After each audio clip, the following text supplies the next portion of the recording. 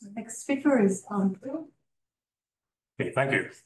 So the purpose of my talk is to give a general description of the area of mathematics that I work in, not for non-experts. Okay. So I want to introduce the objects, constructions, some open problems, and possibly some applications. I have to be imprecise at certain points. It's an invitation for conversation. So I think most of you probably has an intuitive understanding of what are singularities of spaces, what I mean by singularities of constructible sheaves. So let me explain what are constructible sheaves first. So I'm going to, a word in the front. So if you have not heard of the word sheaf before, then just think of it as a family of vector spaces from some space. And if you have heard of the word coherent sheaves, but not constructible sheaves, then I have to warn you that constructible sheaves is a very different kind of object. The coherent sheaves, you think about sections of vector bundles, then here it's sections of covers, more discrete. So I'm going to work in the following context. Complex sheaves on complex analytic spaces, complex analytic manifolds.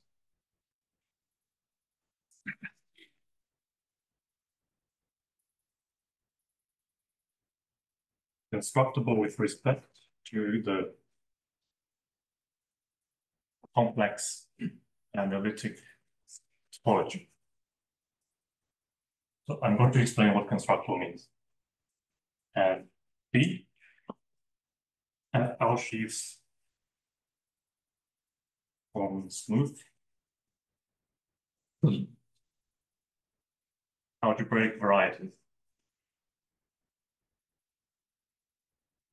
over some algebraically closed field of characteristic P greater than 0, and L and P are cofines. And if you know what I mean, and if you like the third context better, you can also think of D modulus. Okay, but I'm going to focus on A and B. L is the finite field with L elements. Okay. So the stalks of the sheaves are FL vector spaces. Here they are C vector spaces. So what are constructible sheaves?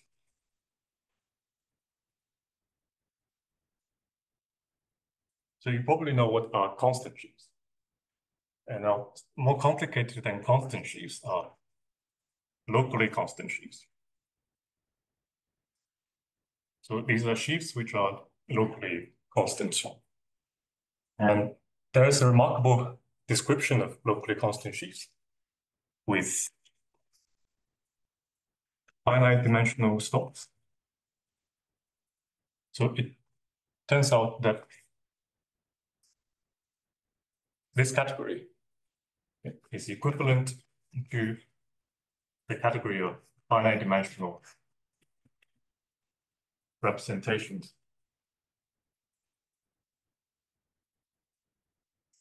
of the fundamental group of your space.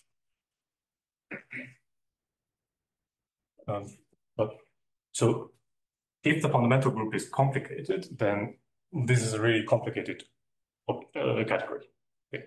And which is almost always the case when it's characteristic P. The fundamental group is very complicated. So the upper line is very complicated already.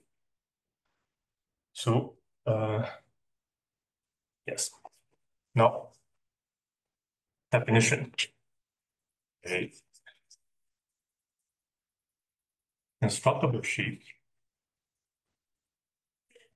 on X is a sheaf F on X such that there exists some stratification of your X into subspaces. So there are some conditions on these stratifications, but I'm not going to specify. Just think of it as a partition, a nice partition, such that when you restrict the sheaf to each stratum, it's local system. Local systems. Yeah, by local system, I just mean the left-hand side, these objects.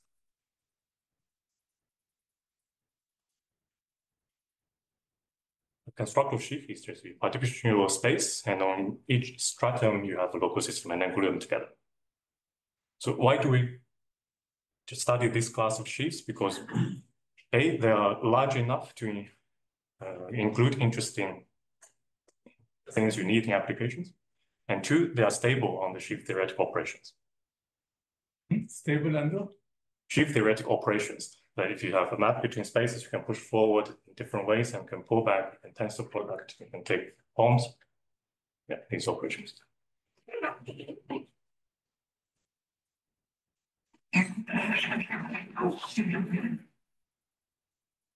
Okay. Now, by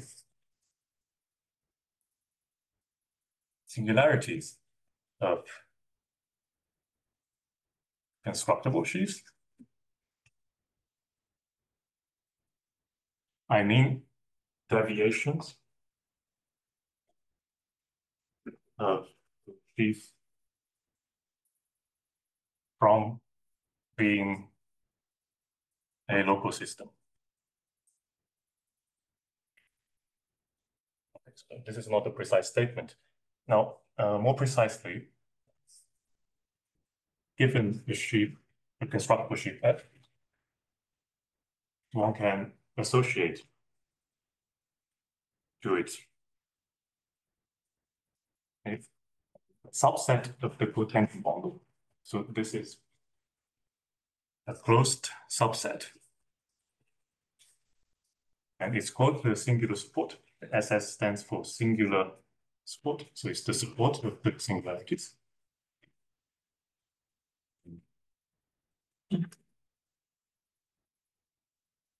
Including this deviation, including the deviation. So it's a subset of the cotangent bundle. So each point in it is information of a position in X, the point in X, and a covector at X. So by deviation, more precisely, it's position and also direction. So let me immediately give you some examples. I'm not going to define it. Okay, your space is A1. You have the origin.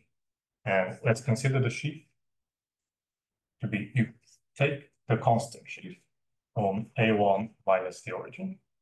So lambda is the coefficient that I want to think about. So if you are in context A, it's C, in context B, it's FL. It's constant sheaf on the complement of the origin, and then there's an operation called sheaf extension. Sheaf extent, you get a sheaf on A1. The stocks of the sheaf, let me give you so that you can get a feeling for this sheaf. At the origin is 0. Outside, it's just lambda. Okay, so what is its singular support? Like a reasonable for you, it's the 0 section. So this is 0 section in the cotangent bundle, just A1 union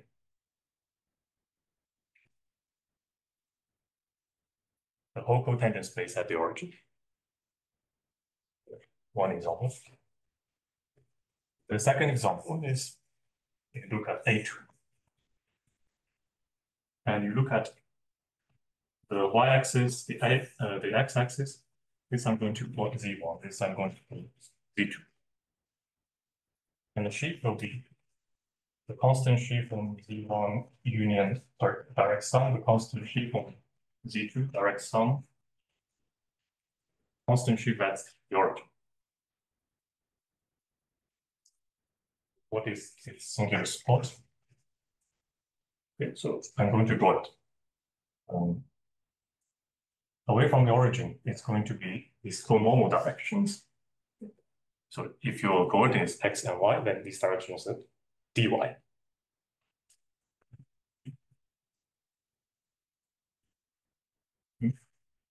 At the origin, it's going to be the whole cotangent space. Okay, the last example, and this example is just in the context of B. Okay, and it's for people who know what it means. Okay. So look at A2. look at the complement of the y-axis I call U. Fix some non-trivial homomorphism from V mod P to FL star. Okay. Consider the following equation. It determines the Galois covering over U and with Galois group Z mod P. So in particular, that gives you a surjection from pi1 of U to Z mod P, and composed with this character, you get a representation of the fundamental group of U. So by that correspondence that corresponds to some local system in U, then my sheaf is the trig extension of this local system, A2. Okay, so as you might expect, the singular support is going to be the zero section outside, but it's going to have some interesting behavior along the y-axis. And it turns out to be like this. So these are generated by the co-vector dy at every point of the y-axis.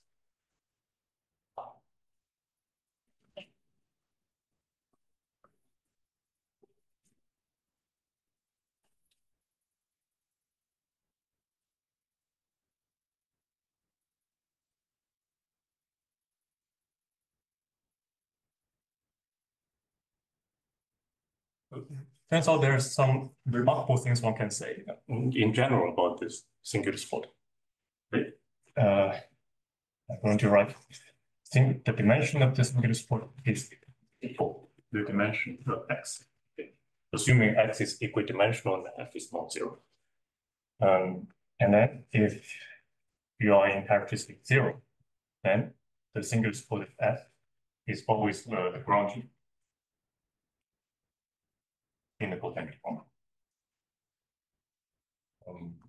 Okay, so let me pause and make a historical remark. So the notion of singular support, and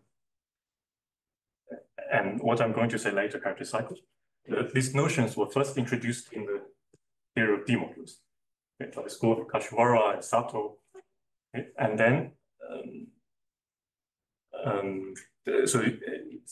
Sato has this point of view that you should view objects as living in cotangent bundles instead of just the space.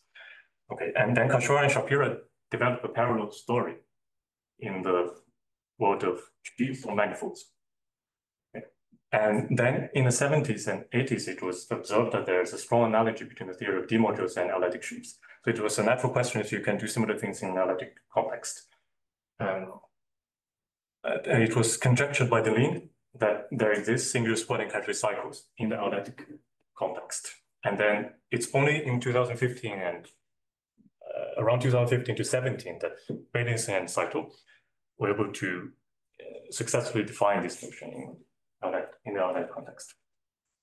Okay, so part of my work is to try to understand further this analogy and also trying to extend this micro-local point of view in analytic. So yes, so I mentioned this just now, but let me just write it down. So there is a further refinement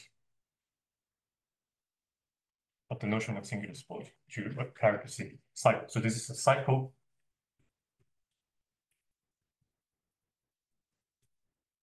in the cotangent. So you can add integer coefficients to the components of the singular support to get a cycle. It includes further information. Okay, so there are many things one can ask about this in this podcast, but I'm not going to tell you one open problem. It's one that has recent progress in the mathematics community. So consider the following situation. You have a map, a proper map, in complex speed, and given a sheaf on X, then, as I said, you can associate to it some cycle.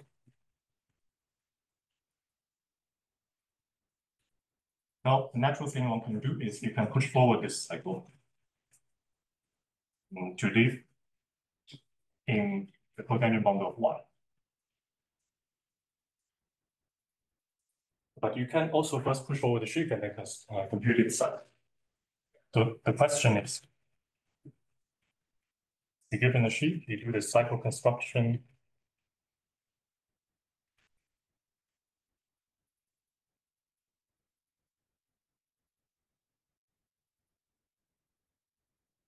Or you push forward the sheet and then do the cycle construction. Does this diagram commute? Okay, so let me just write that cycle proof based under some assumptions. 1 minute. Okay. Assumptions in dimension of this map with respect to the sheet. And update proof this up to invertimity in the trouble. Okay, so but in the most general case, still open. Let me just to finish, just mention some applications of what I've said. So one application is in the whole theory of geometric alignments, where you have to use the notion of singular spot to restrict the class of sheaves you consider. And they're usually of representation theoretic interest. And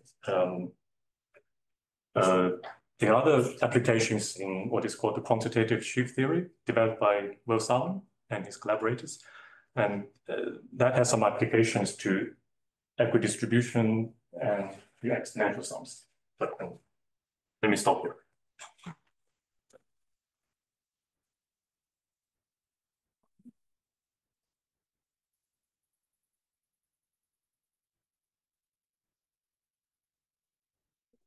Then what the cycle assumptions are? It's this. You compute the push forward of the single spot. It's less than or equal to the dimension of the. If f is the Frobenius, this is not satisfied.